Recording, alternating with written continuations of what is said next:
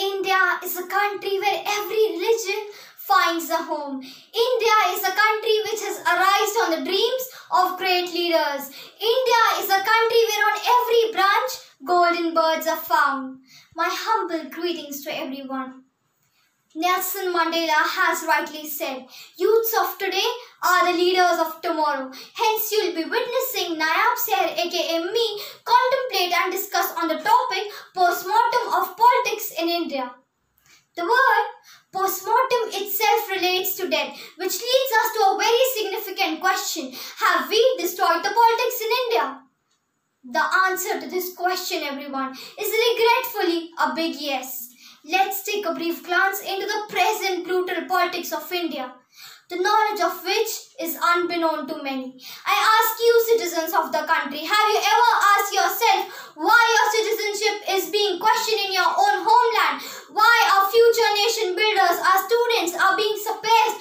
Why our business sectors and flourishing hubs are being privatized? Why the unemployment rate in India has reached to 25%?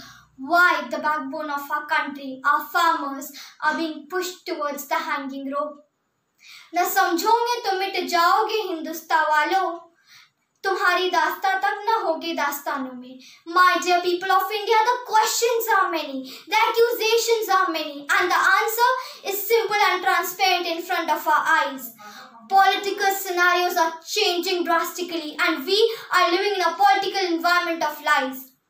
And if you think our beloved golden bird of India is on the verge of falling from the branch, you're wrong. It's already buried 23.9 meters deep inside the earth. Our situation reminds me of some few lines. It was the best of times. It was the worst of times. It was a season of light. It was a season of darkness. It was the spring of hope. It was the winter of despair. We had everything before us. We had nothing before us. Respected viewers, India is crumbling day by day, not only politically but also economically. This is the truth of our current India, and the truth is incontrovertible. Malice may attack it, ignorance may deride it, but in the end, there it is.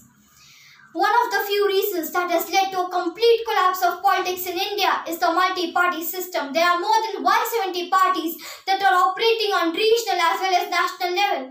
They all have different ideologies. But what's the benefit of having so many parties? बर्बादी गुलिस्ता करने को तो बस एक ही उल्लू काफी था. जहां हर शाख पर उल्लू बैठा हो, अंजाम गुलिस्ता क्या होगा? Yes, dear Democrats, it's high time we accept the fact that our beloved India is not a progressing country anymore, but rather a deteriorating country, deteriorating day by day because of corruption, or should I say, corrupt leaders, who are most ever responsible for the sinking ship of our Indian politics, who are trying to divide India into caste, creed and races. I would like to verbalize a very pertinent Marathi quote here. देश जात धर्म पंथ याच्या पुढे जाऊन विचार करतो तो जे सतत प्रगतीच्या मार्गावर मार्गक्रमण करीत असतो. अनेकतेत एकता ही आपल्या भारताची विशेषता. I would like to conclude by saying, even in these worst times, we should try to stand up for our dream India, try to successfully sail the ship of our Indian politics. This time, not in the wrong direction, but in the right direction. समझोगे ही तो आबाद हो जाओगे हिंदुस्तान वालों, तुम्हारी ही सुनहरी दास्तां होगी दास्तानों में. My India, our incredible India. Thank you.